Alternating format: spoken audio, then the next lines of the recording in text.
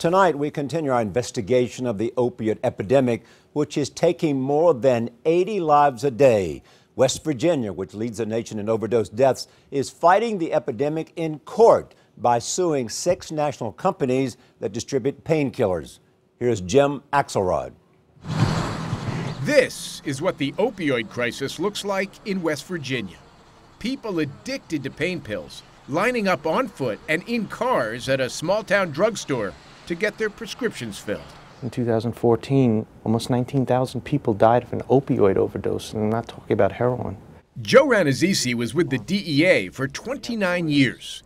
He says wholesale drug distributors play a huge part in the epidemic. If a pharmacy was ordering 5,000 tablets per month over a series of months, that's not a big deal. But one month he orders 30,000 tablets.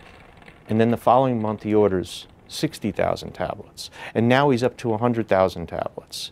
Well, the wholesalers were seeing this, and no one was filing suspicious orders. They have a legal obligation to report the suspicious patterns to the DEA? Yes, and they weren't doing that.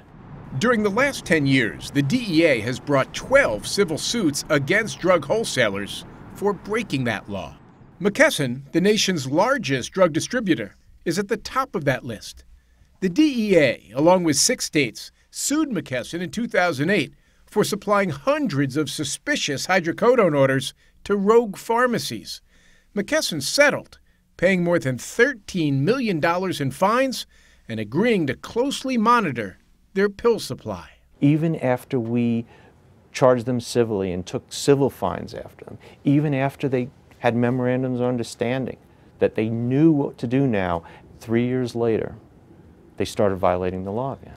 This time, the wholesaler paid $150 million in fines and had distribution centers suspend operations in 4 states.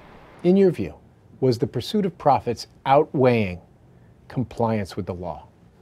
Yes. A civil penalty of, a few $1 million or tens of $1 millions means nothing when you're making, potentially billions of dollars. Now, in a potentially precedent-setting suit, West Virginia is suing McKesson. Records reveal in a 5-year period, the wholesaler delivered nearly 100 million opiates to a state with 1.8 million people.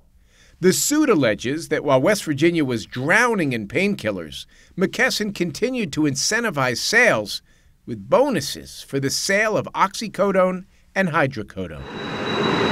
Last winter, we traveled to this small Appalachian town where we found Tug Valley Pharmacy, which until January was supplied by McKesson. Hi, are you Mr. Ballinger? I'm Jim Axelrod with CBS News. We discovered that pharmacist Randy Ballinger is facing several lawsuits for negligence, admitting to filling 150 pain pill prescriptions daily for one clinic alone. You're named in a lawsuit alleging substandard care. You have nothing to say to me directly. McKesson terminated its contract with Tug Valley, but only after learning about the charges from our CBS News investigation, raising the question, why hadn't the company discovered that on its own? They see the tragedy that's happening with these drugs. Why won't you be a good corporate citizen and pull back? One day it could be one of your neighbors, or God forbid, one of your kids. Why wouldn't you do that?